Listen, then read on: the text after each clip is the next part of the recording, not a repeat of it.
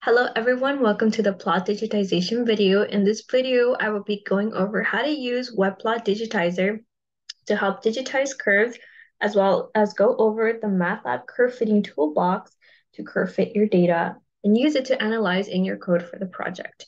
Now, first things first, what is plot digitization? Well, plot digitization is a way in which we can take an existing graph in the form of a picture and use software such as Webplot Digitizer or any other software of your choice to plot data points that will allow us to extract and recreate this curve and be able to then interpret it and its data points. So to begin, first of all, I'd like to encourage you all to be comfortable using some sort of plot digitization software. For the purposes of this video, I will be going over how to use Webplot Digitizer. Webplot Digitizer is accessible online, or there is also a downloadable version. So feel free to choose whichever software you feel is best for you. Now, if you type in Webplot Digitizer into your Google search engine, you will see that the first link is the one that you'll be looking for. And as you can see on screen, it is available in a desktop version or an online version for both Mac and Windows. Now, I'm just going to be launching now. And as you can see, we now have a screen where we're able to see a cursor as well as a smaller window on the right-hand side that showcases a zoomed in version of the image that is in front of us. Now, the first thing that I'm going to do is go over and load an image. So I'm going to go to File and click Load Image. Now I'm going to choose the files that I want. So I'm going to be going over this lift to drag ratio plot. And as you can see, it is asking me to choose the type of plot. This is just an X and Y plot, so I will be choosing that one. And now the next step that we need to do is align the axes. Now this is a very important step and we need to make sure to get this right because this will then determine the scale or the ratio that Webplot will use to plot the points that we'll be using in the future to curve fit our data. So first we'll be going over and selecting our X1 point, which will be our 0 here, our X2, which is corresponding to our 700, our Y1, which is corresponding to 0, and our Y2, which corresponds to 18. So now I'm going to hit the proceed. And as you can see, I have an L over D at different altitude versus true airspeed plot. I'll be going over and doing as the instructions indicated. So as you can see, I'm hovering over the point, and on the right-hand side, we have the zoomed in version that allows us to see a little bit more accurately where our points would lie.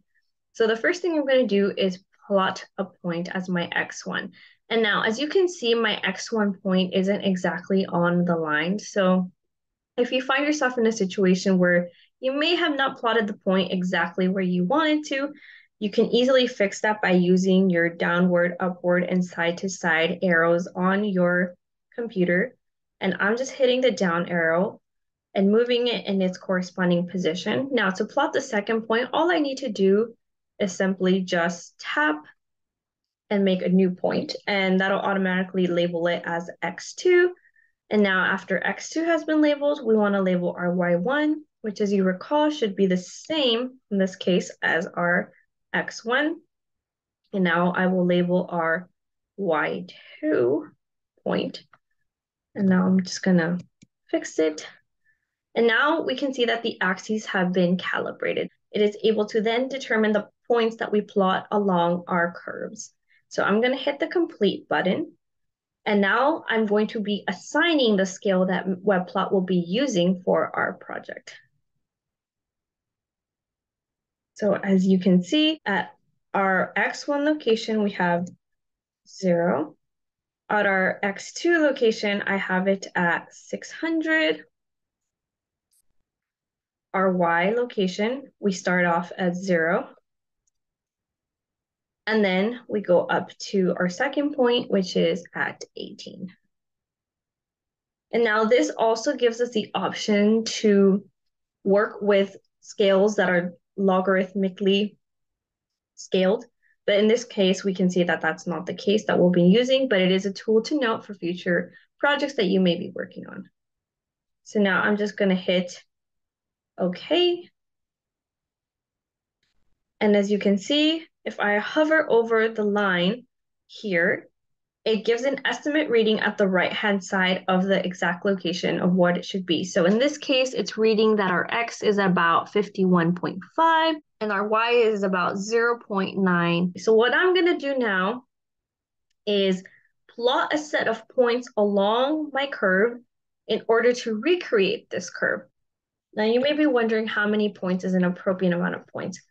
Well, you should be aiming towards picking an amount of points that allows you to recreate these data points as easily as possible. If you were to only pick the top point and a point somewhere along this curve, you would note that in MATLAB, you would only be plotting the endpoints, which would give you a straight line. So it's important to plot enough points that MATLAB is able to determine the curvature of your plot.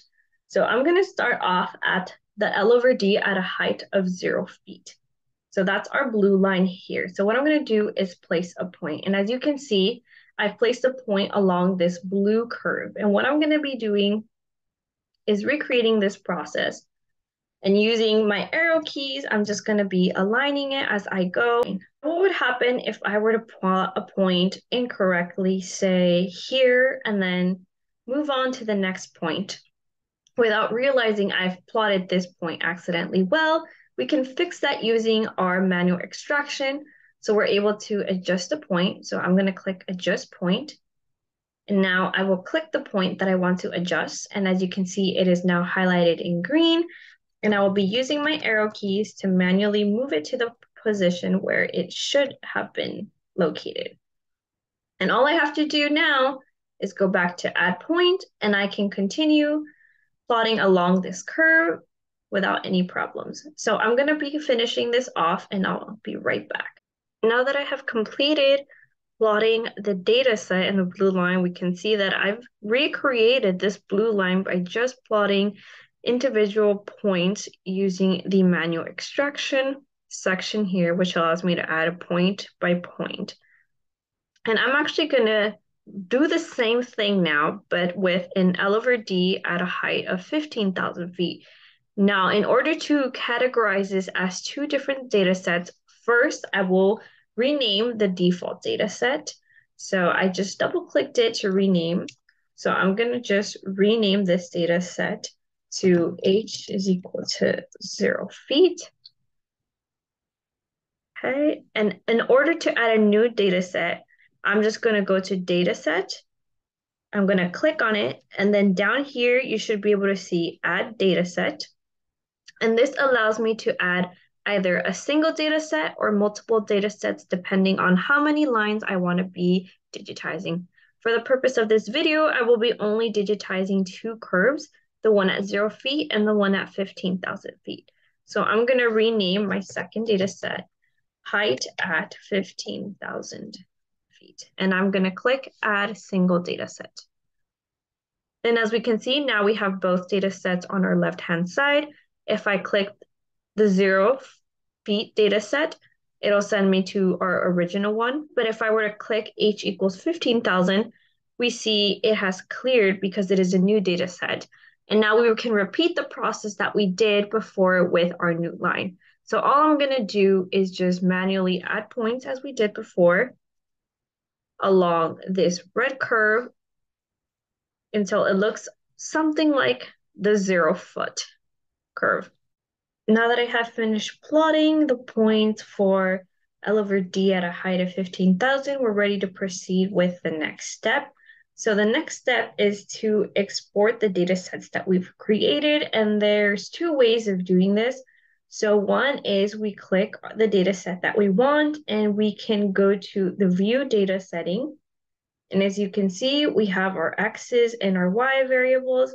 And now we're able to copy this to a clipboard in a text box, or we're able to download it directly. Now, the other option, which I'm just going to close this now. The other option is to download both data sets at the same time. So the way I'm going to do so is by clicking Dataset, and I'm going to export all data, and I'm going to download it now. And as you can see, it downloads it as an Excel file. our data should be saved now as two separate data sets. So as we can see, this our A and our B columns are the data for our height at 0 feet, and our C and D column correspond to our height at 15,000. I just saved it as Webplot data for me to use in MATLAB. And before I get to the MATLAB portion, I just want to quickly wrap up the Webplot and digitizing portion of this video by recommending that you save the project. So in the event that you ever do need to maybe go back and double check that you digitize your graphs appropriately, maybe add more points to help your curve fit a little bit better, or to include other curves in your plot, it's good to pull up the saved project from your folder versus having to redo this whole process again. So all I'm going to do is save the project by labeling as left to drag ratio digitization. And I'm just going to download as a JSON, but feel free to download as what you think would be best.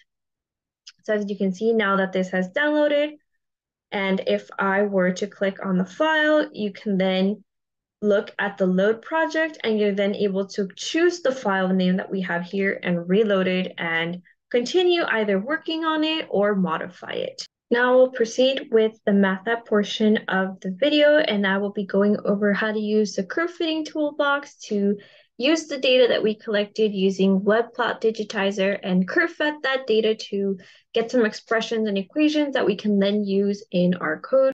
For this portion, as I mentioned, we'll be going over how to use the curve fitting tool.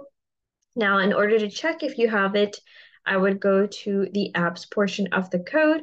And as you can see here on mine, I see a curve fitter. Now, you may be wondering, what if I don't see mine? I would first check the different codes under here by expanding it and checking to see if maybe it is installed. However, if you have installed MATLAB using the default settings, it's notable that you probably don't have this installed package.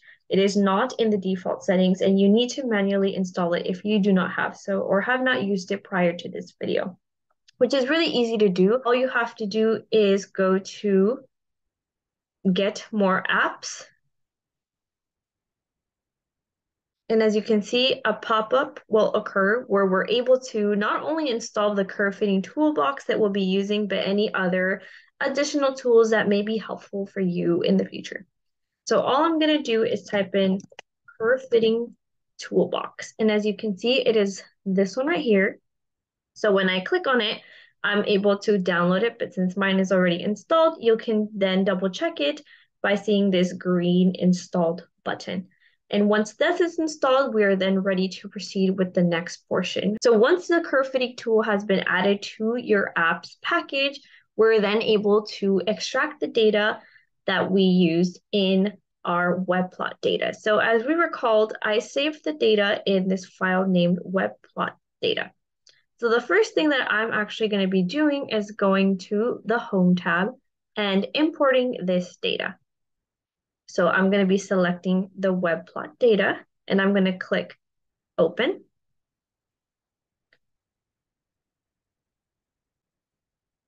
So what I'm going to be doing now is actually changing the output type. I'm going to change it to column vectors. Now, the reason I'm doing this is because I want MATLAB to save the data as individual columns as opposed to as a table as a whole. And that'll just make it a little bit easier when using the curve fitting toolbox rather than having to work with the whole table. So before I do that, I'm just going to quickly rename these variables here for my references. So as you recall from our data plot, our x-axis corresponds to true airspeed. I'm just going to write true airspeed underscore 0, where our y corresponds to our lift to drag ratio. So I'm just going to label this as L underscore D underscore 0. And I'm going to be doing the same thing here.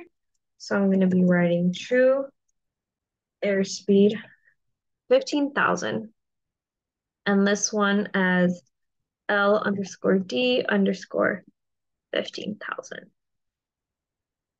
And now that our column vectors have been labeled, I'm going to click on import selection and I'm going to import the data.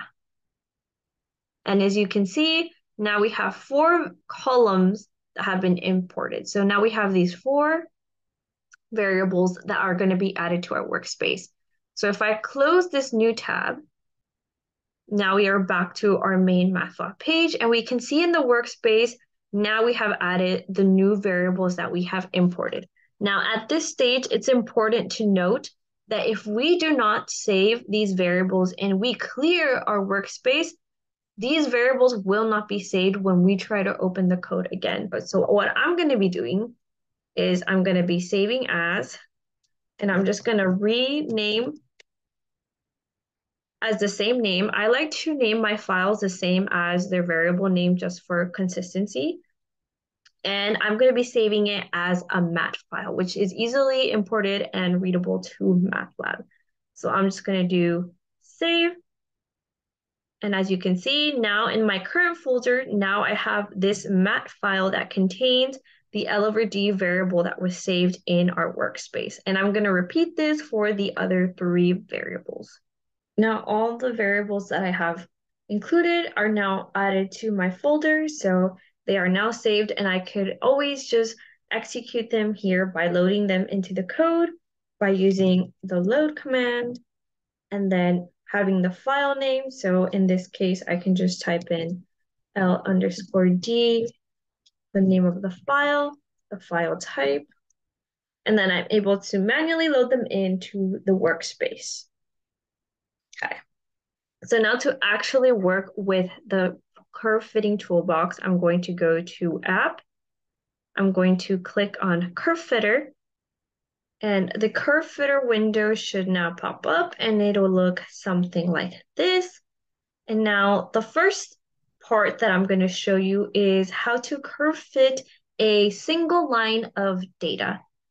So what I'm going to be doing now is selecting the data that I want to use. So I'm going to hit select data. And now for the fit name, I'm just going to write height equals 0 feet. And I'm going to select my X and Y data points. So if you recall, our true airspeed was our X, and our Y data is our L over D. And as we can see, now we have the points that we initially plotted. So I'm going to now close this. So now we can look at this blue line. Now this blue line is the line that's going to show us how closely we can get to these points. Now we have different tools up here that will allow us to curve fit best to what this graph looks like. So we have our polynomials, our exponentials, we have others such as power and the interpolant. Now, for this case, I can look at this graph and see that it kind of resembles a 2nd degree polynomial up until this curvature. So we can actually change the degrees that we'll be using by just changing it to 1, 2, 3, 4, and so on. So I will be hitting 2. And as you can see, now we have what looks more like a quadratic. And if we use a polynomial degree of 3, now we can see our graph is starting to resemble a curve that we most likely see is a little bit more fitting to the plot that we currently have. And you can play around with this and other tools until you find one that satisfies your equations. Now that I found a polynomial that I can use to as closely curve fit this data, so you'll see that I still have these points, but they extend beyond the data that I will be using this for, so it should be okay to continue to use. So now from here, what we can do is one of two things. As you can see, we have a linear model polynomial that showcases the polynomial with the different coefficients. So what we can do is either choose to export this equation or simply copy and paste this linear model and its given coefficients in our plot digitization. So I'm going to try both methods. The first is by copying this linear model. Now I have copied the previous polynomial expression that we have from our curve fitting tool by replacing the coefficient and then just copying it as shown here in the linear model. So that's the equation here. So if you're writing a code, I left them as x's and labeled my x as the airspeed. We just run our code by hitting run. As we can see, now we have our L over D of 12.0058. Now, another way which we can do this without having to write the full expression in our code is simply by exporting to the workspace. So I'm going to name this as L_D_0. And I'm going to hit curve. And I'm going to hit OK. Now, if we go to our workspace, we should see that we have our L_D_0 curve. And now this is our curve fitted data. So now our expression is contained inside of this workspace. And similar to the other variables that we had, I'm actually going to save this workspace.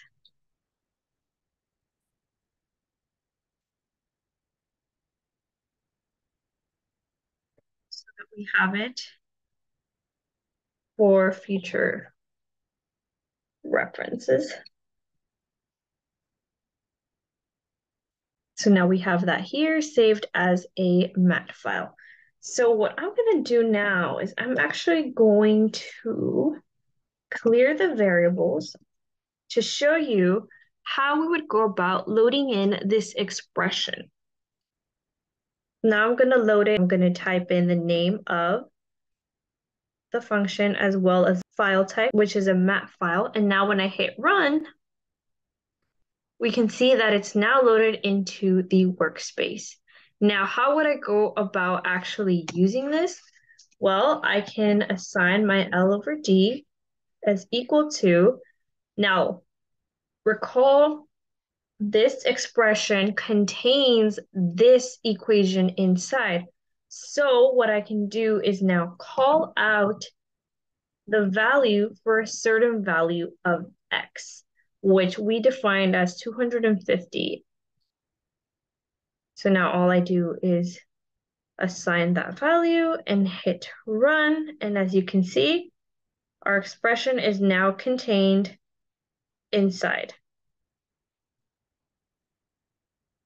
So now I'm going to be demonstrating how we can use this curve fitting tool to interpolate between two lines. So initially, as we can see, this curve here has at 0 feet and 15,000 feet. But what if we wanted to find the L over D at 10,000 feet? Well, there's two ways that we can go about finding that out. One of them would be to curve fit each expression individually and then use the interpolation equation to interpolate both points to find your interpolated L over D at the H that is contained between both lines. Now, alternatively, you can create a 3D modeled plot in the curve fitting diagram that will allow you to take in both variables, and similarly to this second option where we can save our workspace in a map file, we can then use this technique and save our expression inside of this map file, and then use two variables to call out our given function. So I'm going to demonstrate that right now. So if we're going to be creating a 3D plot, we need to create 3 axes. If we go back to our original web plot data, we have our X, Y, and we have them separated by height. Now we can combine this data into 3 columns by having all our X's be in a single column, all our Y's be in a single column, and our height be defined as the 3rd column. And that's what I'm going to be doing in a new Excel file. If you recall, our X is just going to be our airspeed, our true airspeed. Our Y is our L over D, and our Z will correspond to our height. So I'm just going to highlight my data and copy and paste it. And this is for a height of 0 feet.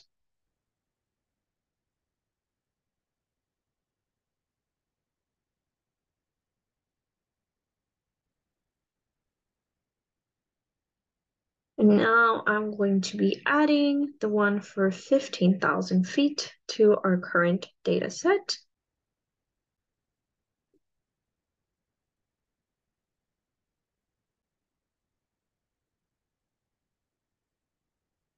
Now that we have our 3 columns, I'm just gonna save this.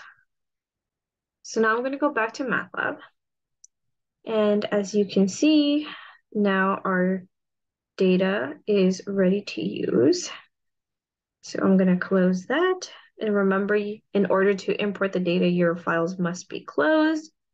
So I'm just going to go ahead and go back to home and import the data. So I'm going to select data 3D. Same as before, I'm just going to have column vectors, and I'm going to be importing. And now we have the following variables. We have our true airspeed, our L over D, and our height. And if we go to our workspace, now we can see that our variables have loaded. And once again, for the sake of remaining consistent and having all our data available to us, I'm just go ahead and save these variables. And now we are ready to proceed to the curve fitting technique. So I'm going to go and open the curve fitter tool once again. Going to be selecting the data that we need. Now, similarly to the previous example, I'm going to be importing our X, Y, and Z data. The only difference now is I want my Z data to be the output. I'm going to assign my X input to be the true airspeed. My Y data is actually going to be my height. And my Z data is going to be the data that I want outputted from the code. So when you call out the function similar to the first case, I will be inputting in parentheses my X and Y, which correspond to the true airspeed and the height. So for the Z, I want the output to be the L over D. And now we have a nice curve. So if you can see, the curve that you'll be using for this type of 3D surface should be interpolant fit. And in this case, you can see here on the right side, we have a method.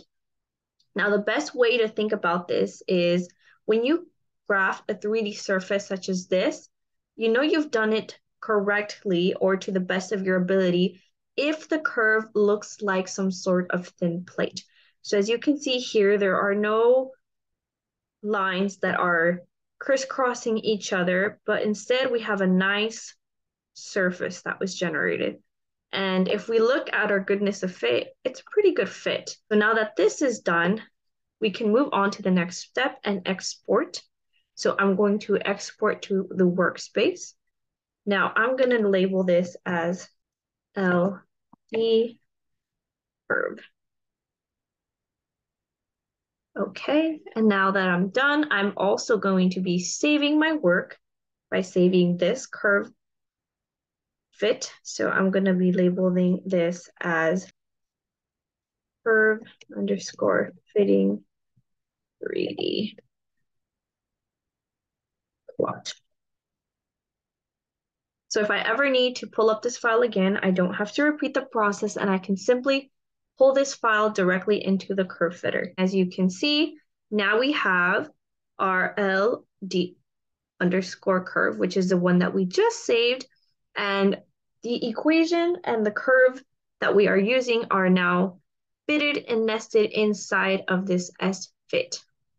So now we can use this S-fit and we can save it to our existing variables. So I'm going to save that. And again, I'm going to be assuming an airspeed of 250. I'm going to be assuming a height of 10,000. Now, if you recall, this is method 1. L underscore D is equal to L D underscore curve. And remember how we plotted our X and our Y input. So in this case, our X is our true airspeed input. And our height value was our Y input, which in this case will be our H. And all we have to do now is run. I'm slowly going to run this section. So I'm going to hit run section. And we have an L underscore D of 14.1674. It's not necessary to use this curve fitting tool to make a 3D surface. Alternatively, you can interpolate both curves by having two separate curves. So in this case, we have an expression for our L over D at a height of 0. So the second method includes making an L over D expression for our curvature at 15,000, and then interpolating our point using both of these equations. So I'm going to be demonstrating how to do the second method. If you have multiple expressions, it is helpful to organize it using an if loop. So if your height is concentrated between these two parameters, then you can curve fit between these 2 points. If we were to run this code, we wouldn't need to create separate cases. However, if you are choosing to manually interpolate between two curves at a time, it will be necessary to input a different height. So now that I have all the different cases listed out, I am actually just going to copy and paste our polynomial equation that we developed for h equals 0 and pasting that here. And I will curve fit the data as well for the h equals 15 in the same way I did for h equals 0, and I will also paste that in. I have filled the equations for h equals 0 and h equals 15,000. I will copy and paste those equations in this section. And those will give me my points that we can then use to interpolate at the height of our choice. 0, 15,000. And now those will give me two parameters. So we'll have our x and our y's. And if you recall, we can then use this interpolation equation. So y is equal to y1 plus x minus x1 times y2 minus y1 over x2 minus x1. So I'm just going to put this into MATLAB. And here I will just type in the same equation for the interpolation, and we should be set to go to interpolate between these two lines. Now I have written the interpolation equation with the x's corresponding to the height and the y's being replaced by my L over D at 0 and 15,000. And now you can run this code and it should yield results that are similar, not exact, to the ones described in method 1. So I will go ahead and do that now and we can compare. So I'm just gonna label this as method 1, and then method 2. And I'm just gonna clear the command window so we can see that clearly. I'm gonna run this section. And if we see the results of method 1 and method 2, we can see that they're within a 5% error range between each other. So again, to just quickly summarize, method 1 can be used at any given of the points since it tends to extract the ends and then interpolate in between, while method 2 must consider different conditions, whether it is between the two bounds that you have set, or if it is at the exact bounds, so at 0 and 15,000. An effective method of approaching this would be using if loops as opposed to method 1. You can just save the curve fitting data and just use your saved workspace equation in your code. Now, just to conclude, when you are using this code, just remember that your workspace is not saved. So before even beginning to initiate your code, I would actually recommend including a section where you load in your parameters. So I am going to load in, since I'm using the LD_curve mat file, I'm just going to be using that. And now if I were to clear all of my variables from the workspace, the code should still hold. So I'm just gonna run this section one more time. And as you can see, this load command now loads in the curve mat file that we originally saved. And I would recommend doing so every single time you go about using method 1.